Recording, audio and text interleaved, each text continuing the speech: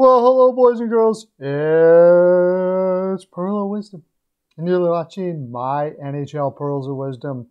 That's on the Pearl of Wisdom show. By the way, here I got it. My daughter got me this shirt. Pearl Dance. This is actually the back of the shirt. I'm wearing it backwards. But the reason why is because we like to do this. And this is called the Perlo Dance. This will bring all the good things in the world into your life if you do this every day. Yeah. I'll talk about more of that at the end of the video. If you want to know more about the Perlo Dance and the power of it. But we are going to get into some interesting stuff. It's called Brady Tkachuk Traded to Places video. Yeah, Brady Tkachuk. You're saying, oh, he won't get traded by the Ottawa Senators. Maybe you're right. But there's been a lot of stuff going on behind the scenes. Shane O'Reilly from Sirius Radio. I don't know if you know anything about Sirius Radio, but if you do, you should check it out. Really great show. A lot of great shows on Sirius Radio. He talked about a couple months ago about Matthew Tkachuk kind of letting it leak out that he would prefer to go to St. Louis. And then there's obviously the idea that Brady Tkachuk and Matthew Tkachuk, who were born in St. Louis and father played for St. Louis, may want to play there together. Now there's that. Then there's the aspect of basically the Ottawa Senators not being able to sign players a lot as they don't want to spend the money. Meltzer, the owner of the Ottawa Senators, has got his number and that's it. And he's not going to pay any more. And with all the other factors involved with Brady Tkachuk and the possibility that he could play with his brother and all of those sort of things like that. In the background, I think it's possible. But we got talking about it on my live show, the NHL Pearl of Wisdom show. Sub yourself up right now. And I will send a notification out in the mornings telling you when I'll be live and you can come on and discuss this type of fine frolic.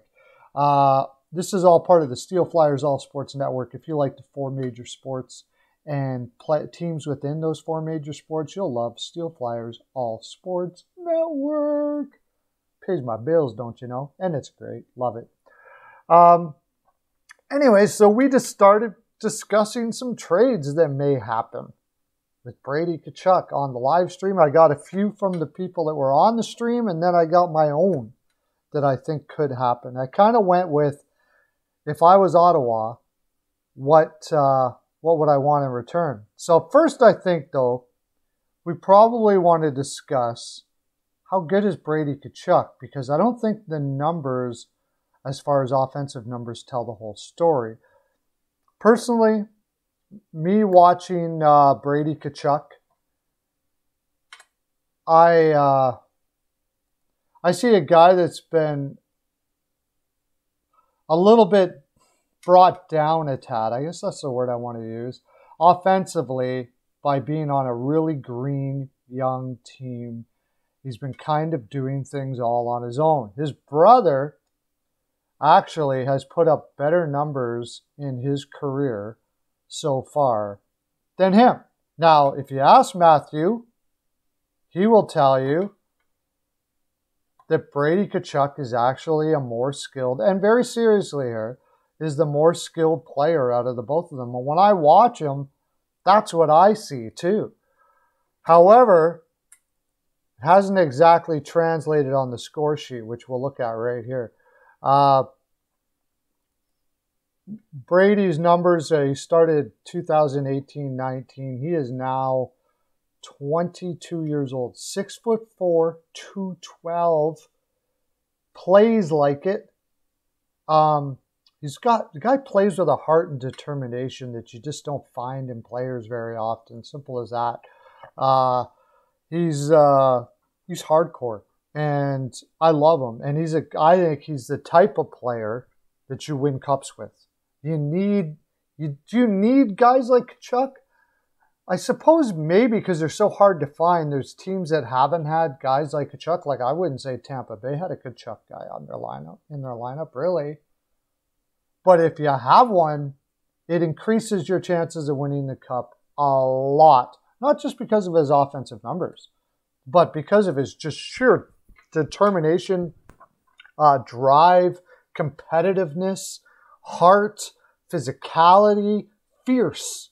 That's the word I'm looking for.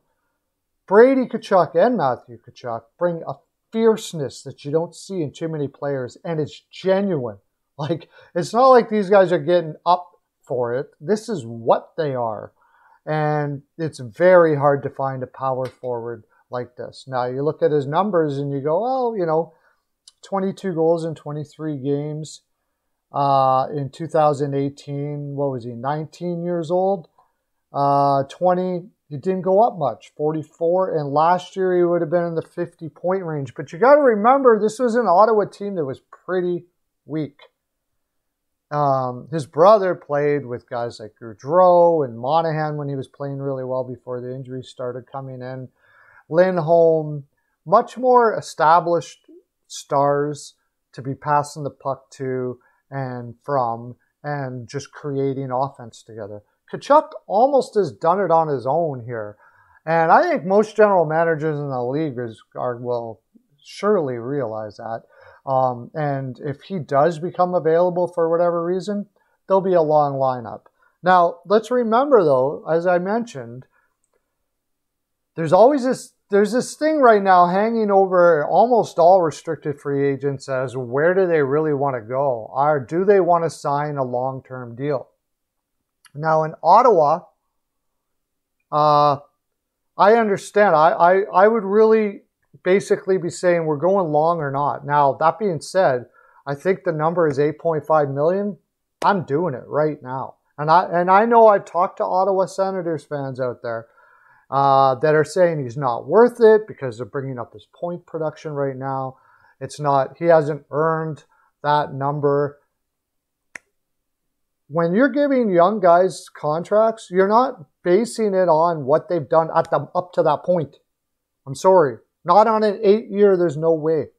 You're never going to get a young player to sign a contract with an 8-year contract at, 36 points in 56 games that he has. Yeah, you're probably only going to give him like 4.5, maybe 5 million, something like that, based on some players where they are right now at that point, like Eberle, for instance, at 5.5, something of that nature.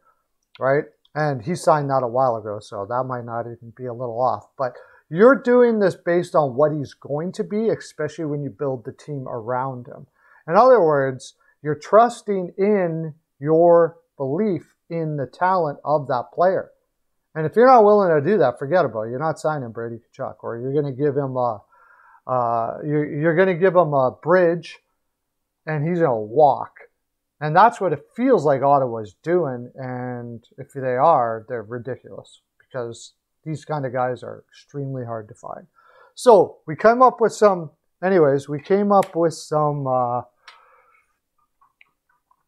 ideas of some trades. First of all, I'm going to go through some of the ones that were brought up in the live stream that I did. First one we have is St. Louis Blues trade O'Reilly for Brady. Now, that's a very interesting move. Ottawa certainly could use a number one center. I don't think Norris is a number one center. So are Ottawa fans. I don't think he is down the road or now. I think he's good, but I think ultimately he'd be a number two. And O'Reilly would be your number one. Captain of material that won a cup. That could really be a veteran presence as Ottawa builds their team. I get it, but I just don't believe that they're going to want to grab a guy at 30 years old and a guy that's going to have to need a new contract after this year. Now, it's possible he might be happy to go to Ottawa. He's from Clinton, Ontario. So that brings him closer to his home and all of that. I'm not saying it's out of the question that they would do something like this. I think it's based a lot on what Ottawa feels of their prospects and what they're going to be. in the next 2 to 3 years. Because if you're going to grab Ryan O'Reilly, you're going to be thinking you're a cup contender in the next 2 to 3 years. Personally, I think Ottawa still has a ways to go before they can be saying something like that. I love Stützle and Brandstrom on defense. Sanderson is there, but 2 to 3 years from now, cup contender? Maybe. Maybe. I really have to go a maybe on that. I like Drake Batherson, but you still got Nicholas Paul and Connor Brown are okay. Shane Pinto, what's he going to be? Are they going to be ready 2-3 years from now? It's close. It's possible, though. And certainly O'Reilly is going to be fine up until he's 33 years old. And he certainly would be a great leader for this team. So I don't think it's a bad idea. I don't think it's a bad deal. But I just have a feeling they're going to be going for younger players than that. So I did my own for St. Louis. Now, if he went to St. Louis, this is a team that he's likely going to re-sign with. Also, he may be going to St. Louis based on the fact that they know, and everybody in the league it's been made aware of, behind the scenes. You know, you're not going to hear it publicly most of the time, that he really wants to play in St. Louis. So if that's the case, then Ottawa's leverage drops, because a lot of teams are not going to give too much for Brady Tkachuk if he's not willing to sign a long-term contract with them either, right? So if you went to St. Louis, I think you could get Jordan Kyrou, Robert Thomas. I love Oscar Sundqvist. If you could work a way to get him in there, how about Robert Thomas, Oscar Sundqvist? Yeah, Robert Thomas, Oscar Sundqvist, a first-round pick, and a prospect. Somebody like Jake Neighbors or something like that. Jake Neighbors would be awesome. If you can get that out of St. Louis, I think you're doing pretty well. But are you getting ultimate value for Tkachuk? I don't think so. But I think if they were stuck in a situation where everybody kind of knew, or if he just basically told you, I'm signing with St. Louis when I'm 26. Plain and simple. He just told everybody. Now, I'm signing in St. Louis when I'm 26. So then the value is probably going to be something like that, I would say. And even then, if you could get O'Reilly, maybe you just go for it, because you have a number one center for the next 4 years, which is very hard to find. But that was an interesting trade. Next, we have the LA Kings, and that was Lauren Darkin from my live stream, by the way. Lauren, love you, Lauren. Hajin Alexanian, also from the live stream, put in he's a LA Kings fan. And he said he would offer Turcotte, Kempe, Spencer, and a first. So, and I basically responded, I'm not a huge Turcotte guy. I think he's kind of a third-line center more than anything. I mean, he's good. Don't get me wrong. I'm just not as high on him as a lot of people are. He could be a very good third-line center. Very, very good.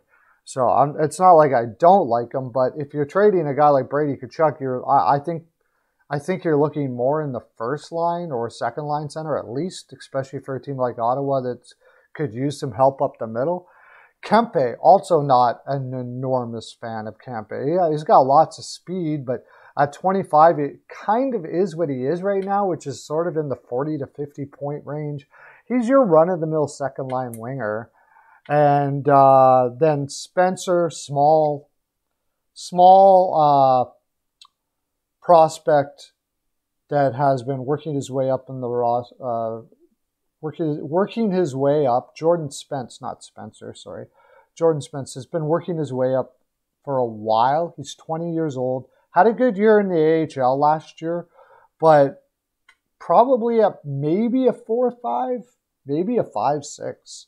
Like, it's not very likely he's going to be a 1-2 defenseman. And then the first round pick is if they get Tkachuk, because they would be putting Tkachuk with Kopitar and Brown. Imagine that. Tkachuk, Kopitar, and Brown. I would not want to play against that line. Holy crap.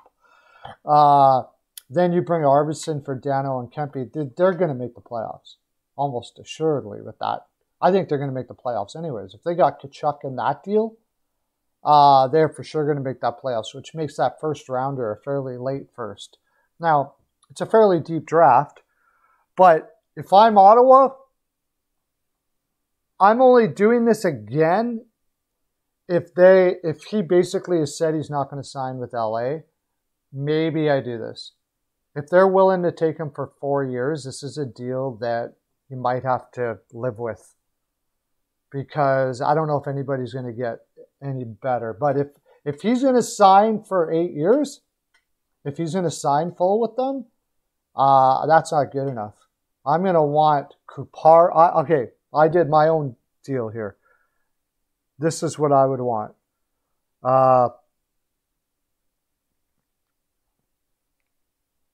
Kupari, Velarde, and a first. Kupari, Velarde, and a first. I like Velarde a lot. Unlike Turcotte, I think he's got more offensive upside, and he's much bigger. Even if he does turn out to be a third-line center, I prefer to have his size there than Turcotte's. He's only 22 years old. He's worked on his skating a great deal. It's looked a lot better. And I think he's got a lot of good offensive upside, especially in Ottawa where they're kind of shallow. That he would get a really good chance to get a lot of minutes.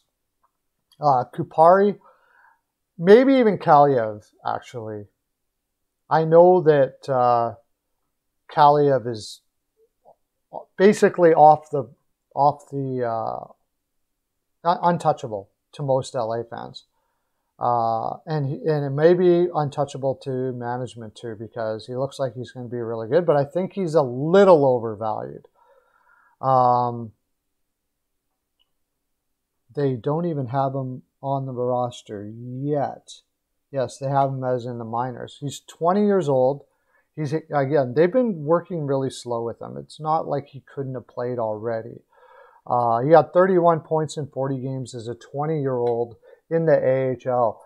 I'm sorry, but that is okay. But if you think this guy's a 40-goal scorer, he's not. I'd be looking at Kaliev or Kupari, Velarde, and a first. Possibly more if he's going to sign 8 years. So what do you guys think, LA fans, of that? Next, we have Montreal Canadiens. Let me bring it up here. The Montreal Canadiens, and this is from Mercer, who is not a Montreal Canadiens fan. He was just giving an option for a guy like Brady Tkachuk. Now, I don't see a fit here, but he suggested Gallagher, Anderson, and a first. Well, that would make Ottawa very competitive, a much more competitive team. I'm not a big Anderson guy, but I think the perception is that he's that 25, 30 goal power forward you're looking for. I just think he's a basket case in his own zone, and he goes all over the place, and he had a high shooting percentage. Not my pick for me, but I get it. And Gallagher, trading Gallagher away at Montreal, almost seems sacrilege that it could possibly happen. I think it's something that Ottawa would have to consider for the leadership and everything. And the first would probably be a not bad pick. Trading them to Montreal, and you got to, strengthening that roster, I just don't think that's going to happen. I didn't even do a trade for this for what it would be for Montreal. I think I would want, I just don't think it's going to work. It was an interesting shot at it, but I didn't think it was going to work. But Montreal fans, what do you think about that deal? I do love Brady Tkachuk. Love, love, love. As in Ottawa, if I'm Ottawa, I'm probably looking for more from Montreal than I would anywhere else, since it's It's interdivision. And I'm not sure that, even though we love Gallagher, I'm not sure you want a guy at 29 years old here again. They're still in a rebuilding kind of thing. And besides that, I don't think there's enough here to really turn the crank for Ottawa to bite on, to tell you the honest truth. Did I get everybody there? Yeah. Okay. Now I got my own picks. And first of all, the most interesting one is Calgary Flames. Of course, for the brothers to play together, we got to do something for the Calgary Flames, right? That's the most interesting one that I would see. And to make that work, and this would be basically, he's signing long-term for sure. And then, of course, Matthew would sign long-term. So they're going to have a lot wrapped up in Matthew, and Matthew's going to be $7 million after this year. His qualifying offer is going to be almost $8 million. So I think you basically would just give them both $8.5 million for a long-term contract. And you'd have the Tkachuk on the right side and Brady on the left, with Elias Lindholm, who I'm sure they would be asking for, and that may be the problem.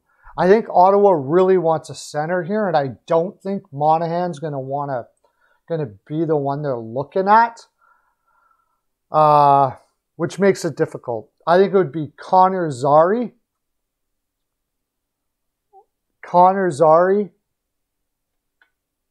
and I want Anderson. Connor Zary, Anderson, and Dubé. And the Dubé is basically to make it work financially so that Calgary can sign him. There's going to be $1 million difference, and Calgary is pretty much right to the limit. But Pitlick will go on the IR, and they can work some ways of putting guys down. You know, it's only $1 million. Teams can usually figure out a way to get under the cap for especially if they can get somebody like Tkachuk. But I'm looking at Dubé, Zary, and Anderson if he's going to sign for the full term. I know that seems, I love Anderson too, and it would hurt Calgary, but to have Matthew and Brady on the same line for the next 8 years, man, and building around that, those are guys you win cups with so much. That's the kind of fierceness that a team needs. Over the top, actually. This would bring, I think, Calgary on almost the over-the-top level of fierceness you need to win a cup. Those kind of guys in playoffs are going to crush it. And then you got Coleman too. You just got to go find some centers. And Elias Lindholm's got heart for days. I think you're building a team that can win in the playoffs doing a trade like this. Tell me what you think, Calgary fans. And we will go to the last one. That being the Buffalo Sabres. And pretty simple. Interesting. I'm hearing that Buffalo now is giving a lot more medical information to people so they can see how good Jack Eichel's going to be. And if I'm Ottawa and I just can't get her done with Brady Tkachuk, I would get it done because 8.5 for 8, I'd have it done already. But I would, if there was anybody I would trade him for, it would be a healthy Jack Eichel, no problems. And since you're taking a risk right now because he's got to come back from injury and all those sort of things like that, Ottawa might not even have to add here. Buffalo needs to change the whole culture and everything in their room. Brady Tkachuk, I think, can do that. Now, the question, of course, again is he going to resign? Is he going to take the 8.5 from Buffalo for the next 8 years? And if that's the case, I think that deal could be done. I think, first of all, for Ottawa, right now, Eichel's probably going to go to a team that doesn't need him right away. Ottawa doesn't need him right away. They're not, even if they make the playoffs, they're not a contender. So if Eichel, and as long as Eichel's willing to go there, and I haven't heard anything otherwise, he's basically willing to go just about anywhere. It's a short jaunt. Now, the other thing is it's interdivision, but as it stands, if you take this risk, Eichel at $10 million, you're like, well, if they're not going to sign Tkachuk at 8.5, then why would they take Eichel at 10? Well, Eichel healthy, I love Brady Tkachuk, love. But a healthy Eichel is better than Brady Tkachuk by a significant margin, and actually is a bargain at $10 million. He's 80 to 90 point at least. I think he still has 100-point potential in him. Playing him with a guy like Stützle and all the other young players that are coming up, I think he could crush it. And not to mention, but that being said, I do agree with you. I don't know. Why don't they just give him the 8.5? People say he's not worth it. I think he is. I do. I think there's a lot more offense in that guy, and those are guys you win cups with, simple as that. But so is Jack Eichel, so it wouldn't be that bad of a trade-off. That's my full 42, boys and girls. That's all I have to give. Come on to the live stream. I want to see you there. There we go. I want to see you there. It'd be fun, man. It's so much fun. You'll enjoy it. We do stuff like this. We'll be talking trades today. We're also grading all the coaches right now. So we're giving them a grade from 1 to 100. Then we're averaging all of it out. And we are going to, then we give each one a grade, and then we put them 1 to 32. So I'll be doing a video about that soon. Lots of stuff coming. And the regular season's coming up in 1 week. Woo! Going to be good times. That's my full 42. Okay. Bye.